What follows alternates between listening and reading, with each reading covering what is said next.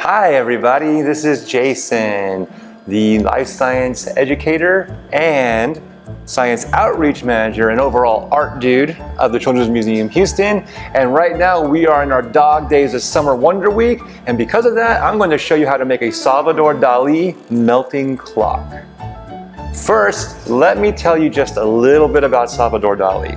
He was a surrealist painter who actually didn't die too long ago. He died in 1989, so I was alive when he was still alive and doing work. So I was lucky enough to kind of have that kind of sort of not connection with him, but I knew of him even as a young child, him doing work.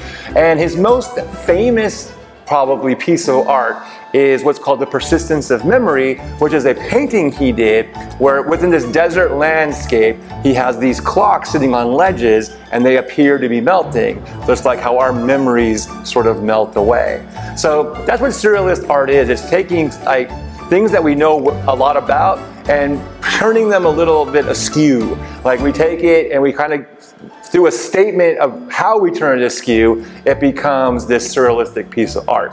Now, right here, I've made a couple of melting clocks out of clay.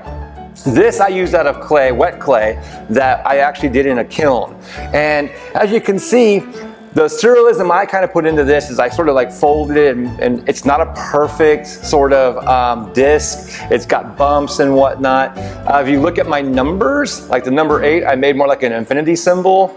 And the number 10, I made like a kind of like a B or a D. The numbers aren't even, they're kind of all over the place. The 12 and the 1 are way too close together. It looks like the hands here are like the snakes. Are like snakes, so like one hand is blue, the minute hand, the hour hand is this pinkish color. So I'm at 12 affinity, not 1208 if you will. The paint itself is kind of melting just like the clock is melting. So those are the things that you can do to make it look surrealistic. And why are we doing this during the Dog Days of Summer? Because that's when it's hot. So saying a clock that's melting would actually seem accurate right now. So you can do it this way if you have a kiln. If you can actually fire it and make it like a piece of ceramic pottery. You can use acrylic paints, you do all kinds of different brushes, that's cool to do. Now I know a lot of you won't have wet clay and kilns, so what you can do instead is you can use air dry clay like this one over here and sort of balance it onto like a bowl and get that melting look going. You can add like a border if you want. You can do another kind of hour hand, and you can carve in the numbers using something as simple as a popsicle stick or a knife or anything like that. Now here's the problem though with the air dry clay, and I kind of like don't mind this because it makes it sort of surrealistic in its own way. When I looked at the air dry clay one, it cracked out. Okay, so when I'm doing it now, it looks kind of like that, where like part of the clock is melting one way and part of the clock is melting the other way. But that in itself is also sort of surrealistic. It's like still doesn't look like a clock would normally look like.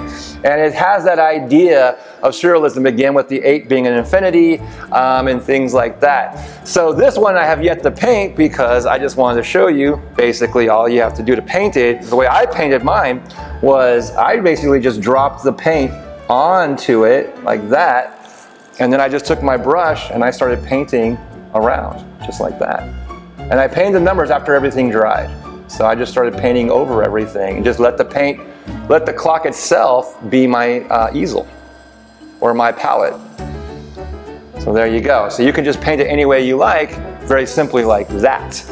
Okay, so that's how you make a melting clock. One thing is, I know a lot of people are perfectionists. You do not have to be perfect. You don't have to make a perfect circle. You don't have to roll it out. You don't have to do anything like that. You can just create anything you want. Just make it look enough like a clock so that we know it's a clock.